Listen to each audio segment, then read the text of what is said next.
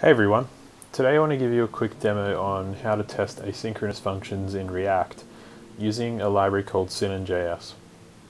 Sinon makes it really easy to test asynchronous functions through the use of spies and stubs, and it's really useful for writing tests because you don't want to run asynchronous functions during your tests. If a server goes down, then your tests fail, which is not a good thing.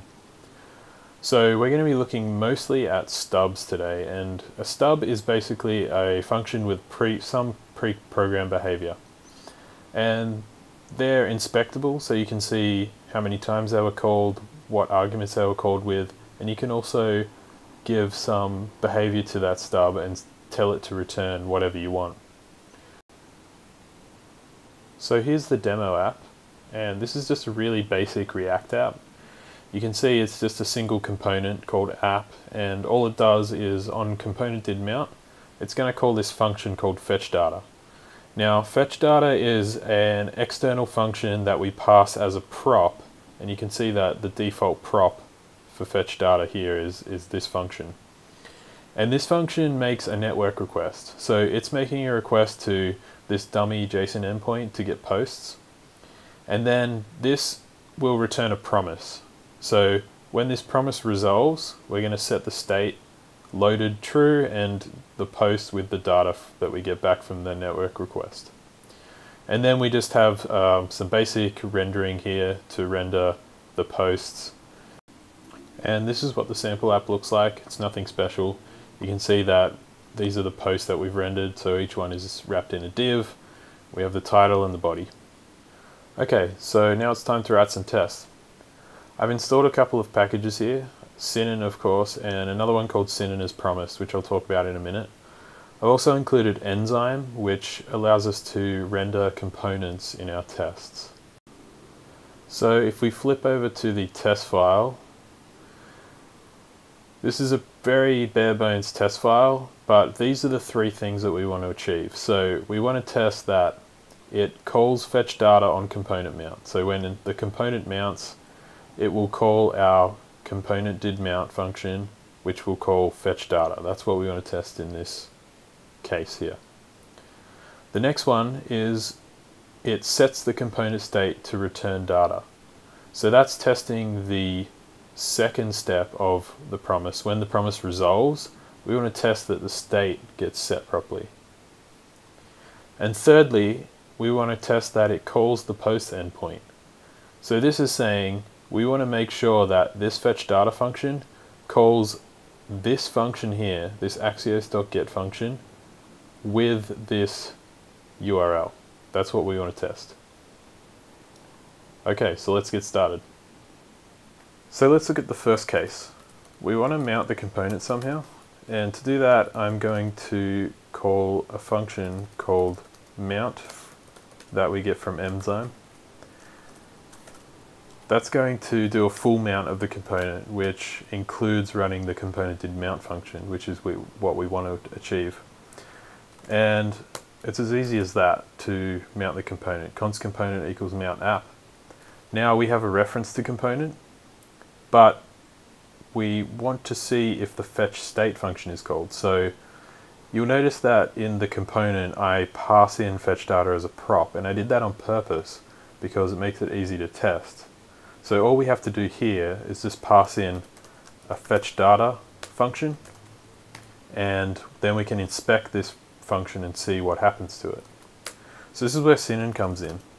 I want to create a fetchData function here, and it's going to be a Sinon stub, and that's basically how you make a stub. So now this fetchData function is inspectable, and I can see how many times it gets called and things like that. So let's go ahead and pass fetchData in here, and now we want to check that this fetchData function has been called. So there's a property on fetchData called call count, and you can look at that in the documentation, but basically we want to see if this equals 1, and if it does, it means that when we mounted the app it called fetchData. So let's jump over to the terminal and see if this passes.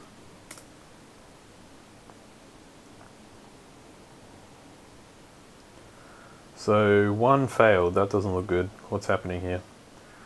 It says cannot read property then of undefined. So I think I know what's happening here. What happens is this returns a promise, remember? So it's expecting a then function on fetch data, which it doesn't have because this is just a basic stub, it's just an empty function. So what we want to do is we want to return something here. And you can return something from a stub just by saying returns and then true, false, you know, whatever you want it to be. In this case, we want to return a new promise. And I could type out this in its full, you know, promise, resolve, reject, give a function, all of that. But I said I'd talk about Sinon as promise before, and this is quite powerful. It provides some helper functions on stubs and spies to enable us to return promises pretty easily, because it turns out it's a pretty common thing to do. So I'm going to go ahead and require Sinon as promised here, and then I can just call resolves here, like that. So this will now return a new promise which will resolve something empty, but it should be enough to get us out of trouble here with the test. So if we go back, yep, you can see this is passing now, so that's great. Let's look at the second test now. In this test, we want to see if the component state is set to the data that's returned from the fetch data function. So I'm just going to copy and paste this in here. We still want to keep the fetch data stub, and we also want to pass it in, but our test is going to be a little different. We really want to look at the component state, and you can do that with Enzyme by referencing the state function here. I can say the component state, we want to check that loaded is equal to false, sorry, to true. Loaded is true.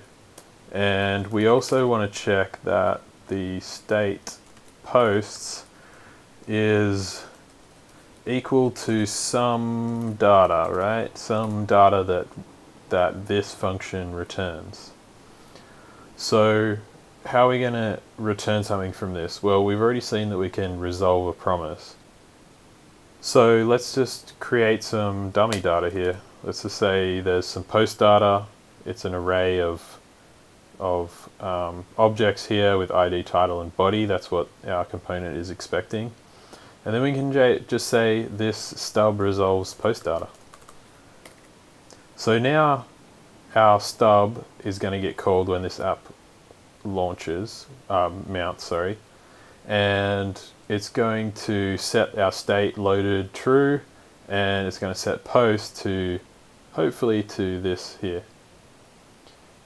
In actual fact, we have to wrap this dummy data in a another object here, so we got to say that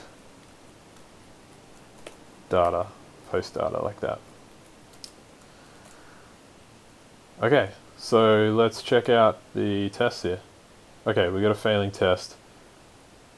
Expected false to equal true, so it looks like our state isn't getting set, but you have to remember that set state in a React component happens in a queue. So we're mounting this component and then we're not waiting any time at all to check the state. So what we want to do is we want to wait for this to go to the next tick, so then we can see that the state has been changed. So we can do this with async await, and if you haven't heard of async await, you can go read about it, but essentially what it's saying is this is an async function and we're going to wait for whatever is happening in this function, whatever mounting work is happening here, we want to wait for that before moving to the next line. Okay, so if we save that, we can see our test passes, yay. So we're checking the state and it's got the data that's been returned from this function and it's set it as this post state of the function. Okay, so let's look at the last case here. we want to test that the post endpoint calls the right endpoint. So we're saying that this function here is going to call this base URL and posts. So I'm going to show you another cool trick with stubs, and that is the option to wrap a function. So I'm going to go up here, I'm going to import Axios, and we're going to stub the Axios.get function. So with stub, you can give it an argument, which is the object that you want to stub, and the function on that object. So we're going to stub get, and that's all we need to do. So now we can just call fetch data, and you can see that I've exported it here. So I can now go over to my test and I can import, actually let's do it here. I can import fetch data, and I want to get the base URL too. I'm going to use that. And then I can just say fetch data, there you go. So this is not going to make a network request because I've already stubbed this function.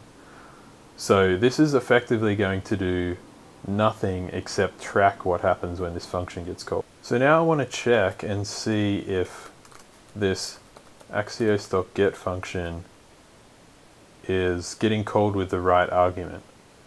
And Sinon provides some useful properties here. First call is going to give all the information about the first call of this function. And we want to get the args here, and we're just going to get the first arg. This is going to be an array.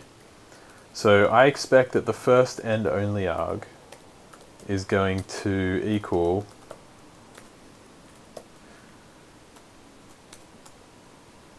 the base URL / post.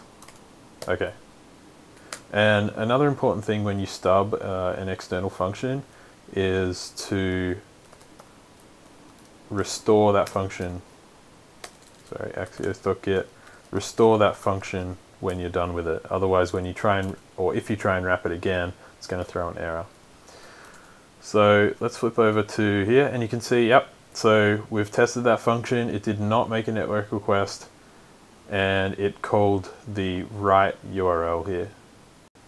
So as you can see, Sinon is quite powerful for testing asynchronous calls, and it's a pretty common use case in React to do this kind of work, fetch some data and then set it as the state of the component. So using Sinon makes it really easy and powerful to create tests like these. We just talked about the stub function in Sinon, but there's quite a few other cool things you can do, like spies and mocks, and I really encourage you to look at the docs and check that stuff out. Thanks for watching.